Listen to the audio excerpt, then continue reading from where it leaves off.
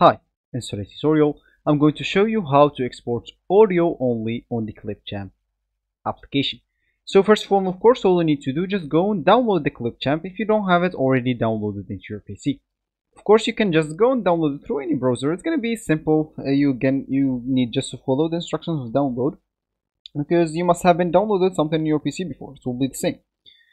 Of course, if you are a Windows 11 user and you didn't delete any application, you will find it downloaded by default into your PC.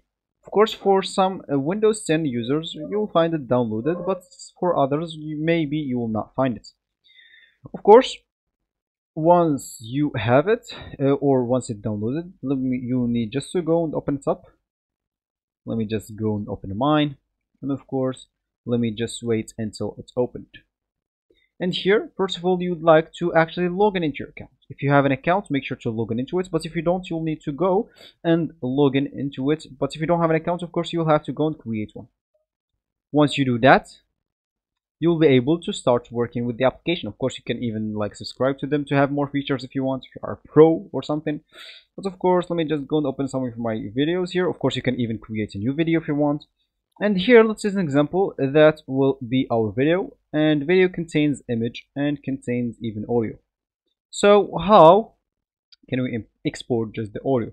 So of course here, if we click at the audio, as you can see, you will be able to actually just adjust it. And of course, you'll be able just to adjust the audio. And of course, you can even detach it if you want. As you can see, now it's detaching, and that will be actually our audio.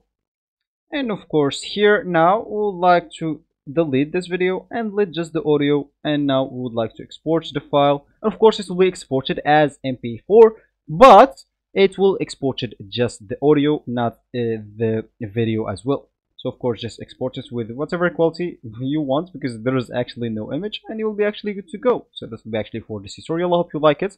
Thank you guys for watching, and goodbye.